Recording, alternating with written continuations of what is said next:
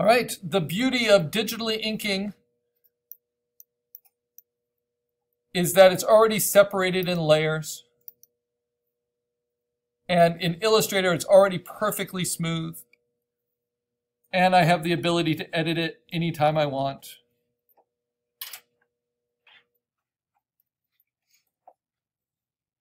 And I can use the pencil tool, my favorite tool, at any time to redraw and play with edges, right? Which is not the same in Photoshop, just using the brush tool.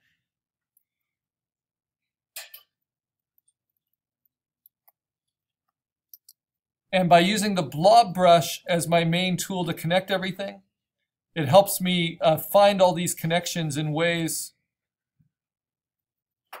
that don't leave any gaps and keeps them all on the same path. So just by doing that, you can see that now this is all one path, but it must be disconnected somewhere because it didn't connect there. So by using the Blob brush, I connect all those little gaps, and now it is one complete path. And then I can use the Blob brush here to complete it there. And if I need to, I can even use Pathfinder to merge them together.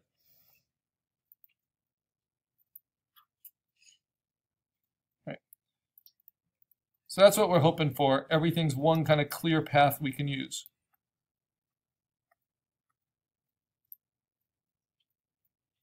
With a consistency that the computer can help us get.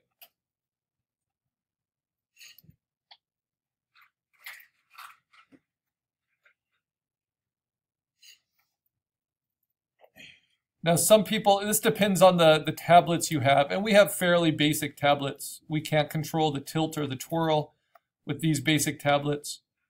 In digital honors, they get to use the Intuos tablets where you can control those things. And you might feel like your brush settings in Photoshop, which we'll learn more about when we do digital painting, are just more sensitive than the Blob brush. But remember that the computer is cutting out these shapes as vectors on both sides. And all the brush tools in Photoshop can do is just fill up pixels.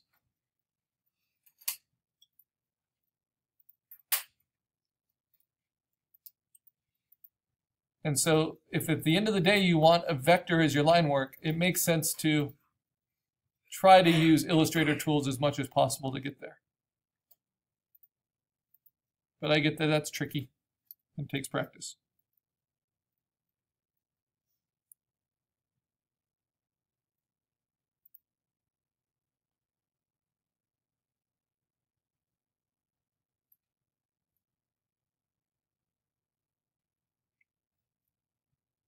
Now, a big thing in commercial art is usability.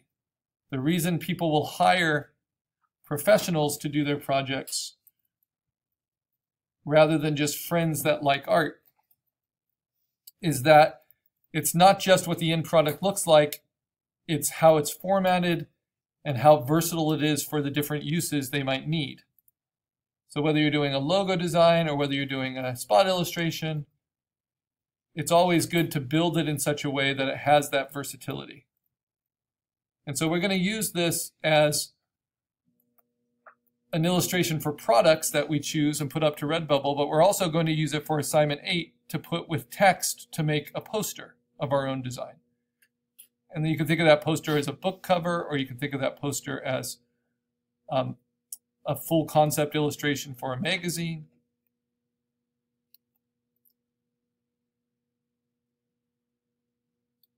I'm thinking of it as kind of almost an independent rock concert poster.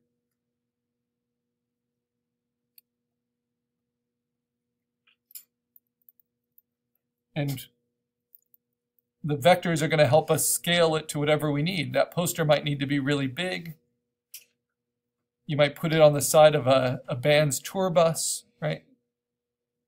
And if it's a vector-based image, you don't have those options.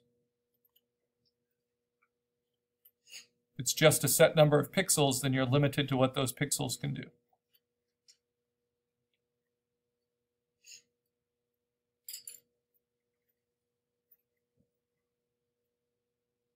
Now with this subject, the kind of approach I'm using visually is looser, more expressive.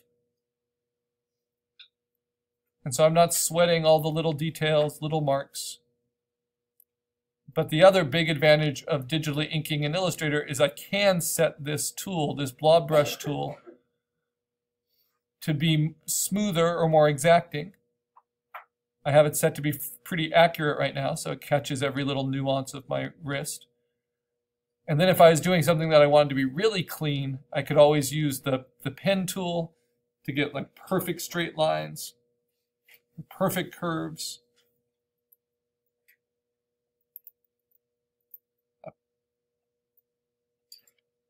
Keep forgetting I'm in Illustrator. I keep holding down Option with Command Z to go multiple steps. But you only need to hit Command Z in Illustrator to do multiple steps. And you can do it over and over again. Okay, so I'm almost done with the bunny. But you can see that some of the lines I did from a distance just don't fit with the quality of finish of the other lines. And so you want to kind of find your level of distance that makes sense, your level of speed that makes sense. And the brush sizes that make sense, and the level of smoothness or accuracy that makes sense. All of that's very particular to what you're enjoying doing, how you can stay engaged.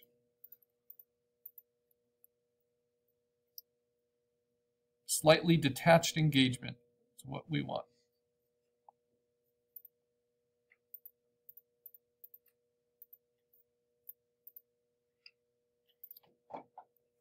It's also important to remember that unlike our logo, this does not need to work only as black and white. The line work just contains the coloring that we'll be adding next class.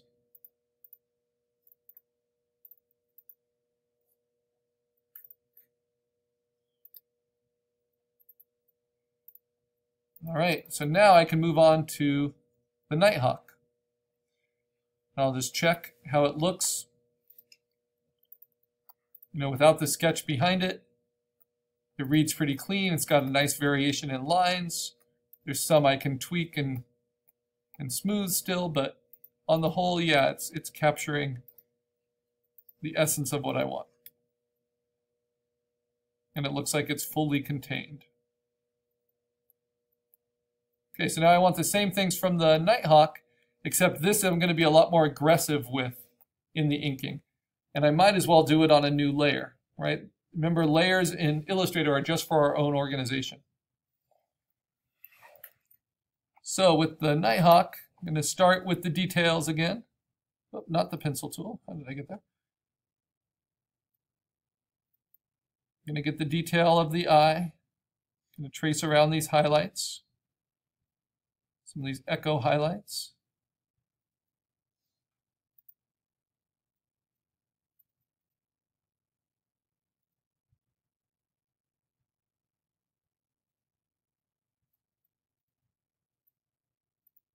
Show you another reason why starting with the eye is very satisfying,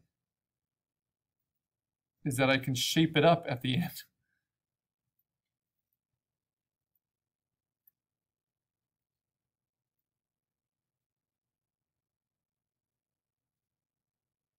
So once I have all of that, it's the only thing on this layer, so I can just do the large selection tool. I've locked the other layers, and I can squeeze it and rotate it and kind of get it right in the spot that I think is most evocative for my creature before moving on.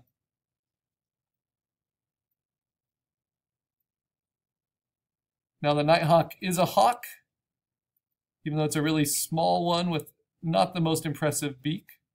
I'm going to try to give it a little air of danger here with these curves and these shapes and the thickness of them. And then I'm going to get super aggressive on the inside. And this might be where I do need to look at my reference a little bit.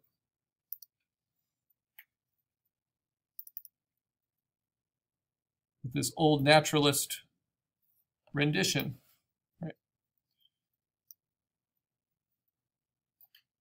And it shows me there's a ridge on the beak I might want to play with. In fact, with the bird, there's so many little sensitivities. I think I'm going to set this to be fully accurate, not at all smooth. So that every little, just like in Photoshop, every little bump I make is captured.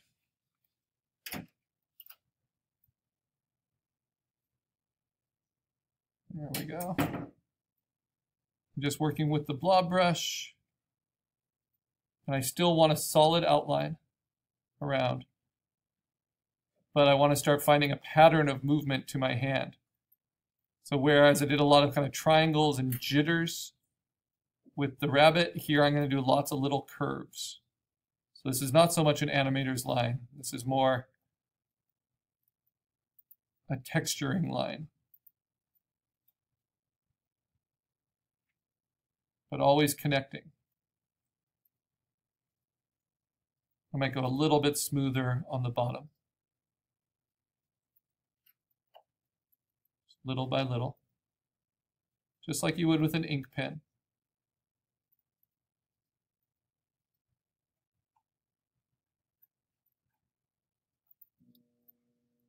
I know some of you are aspiring animators, and so you might not be used to the playing with the thickness and thinness of your lines. Because in animation, it's just for the standardization of the product. They usually use a continuously technical line. So I could do that with the blob brush too if I wanted. I could just turn the pressure and set it to fixed, and then it would always be the same weight no matter what I did, right? Which is what happens in animation. But in illustration, line weight is one of our best expressive tools. So it makes manga different than the anime versions of characters.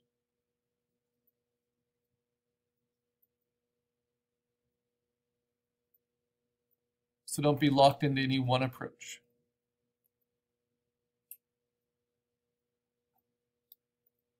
Okay, so I like how that outline is starting to work. It contrasts nicely with the character of the rabbit, which is a little bit longer and leaner. And then I want to start setting up what the inside looks like. And these are old printmaking and engraving techniques of really playing with the direction of your line. In fact, I think I'm going to make it even smaller.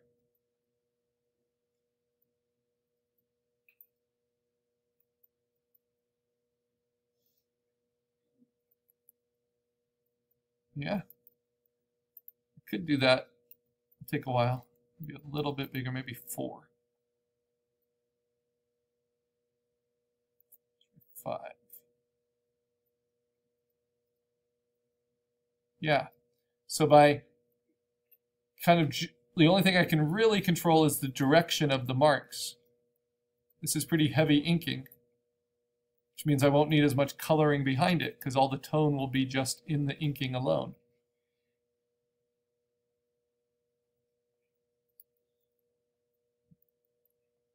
That's another way to think about your line work.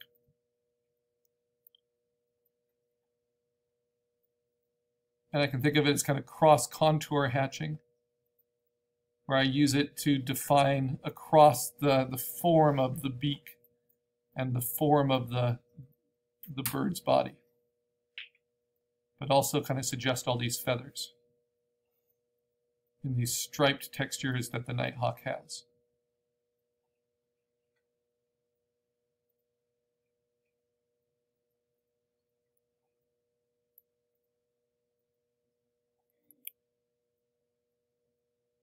Now this is for your portfolio, so you just want something that you like and that you can commit to. Sometimes that takes extra effort, sometimes it takes using lab hours, working outside of class. But as long as you don't spend a lot of time doing rework and fixing mistakes or